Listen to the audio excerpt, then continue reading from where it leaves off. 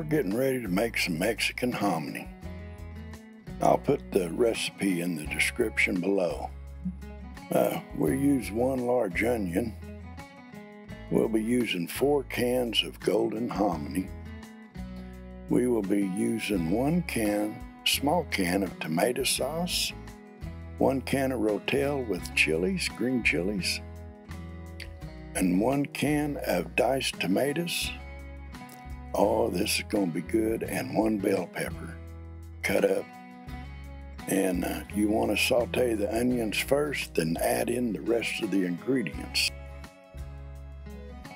And I also added a small can of hatch chilies to this. So the first thing going in are these onions. We're going to dice them up. We're going to get them in the pan. We're going to saute them and get them translucent before we add anything else.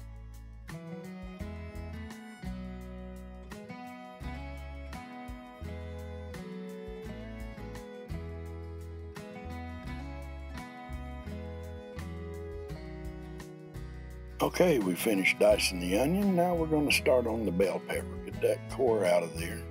And we'll get these kind of chopped up a little bit. Nothing perfect, but it's going to give some good taste to this Mexican hominy. When we went on vacation, we went to North Carolina, and my niece there asked if I've made Mema's Mexican hominy. And I said, well, I don't know if I got the recipe for her hominy, our Mexican hominy.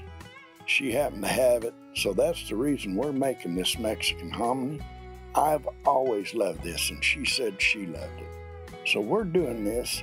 We're making Mom's Mexican hominy like she used to make it.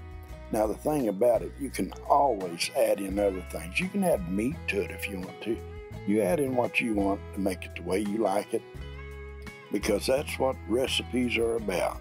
You make it the way you like it. Now we're adding in 4 cans of hominy. And we'll stir it around on that first can, and then we'll start adding the others.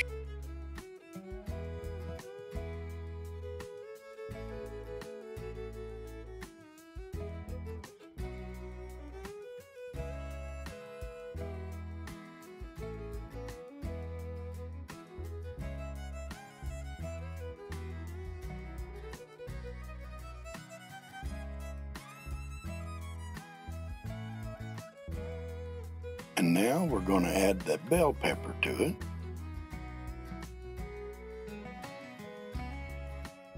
And give it a little stir.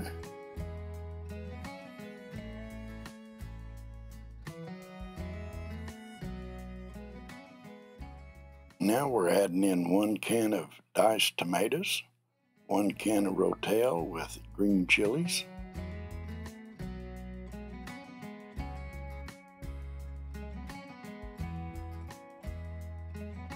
now we'll get this mixed in a bit.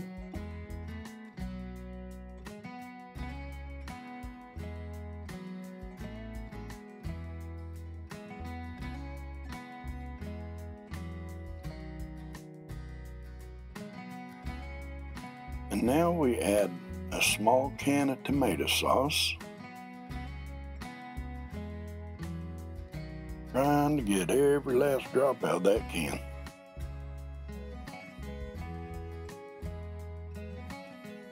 And we're going to mix that in. Get it mixed in pretty well there. And we're going to bring this to a simmer. Now, as I said, I added a little extra. I added a small can of hatch chilies. They're mild, but you can add whatever heat you want to it. If you like it hot, then make it hot. Now, we let it simmer for around 15 to 20 minutes, and as it simmers and cooks, it'll get thicker, making it perfect.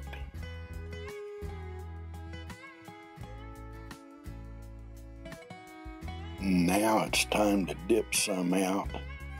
Hey, we're going to give this a try. I can't wait. Now it's taste test time.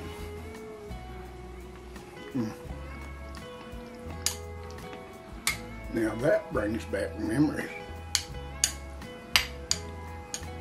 Hey, if you're not a subscriber, I hope you consider subscribing. If you like the video, give it a thumbs up. Thanks for watching.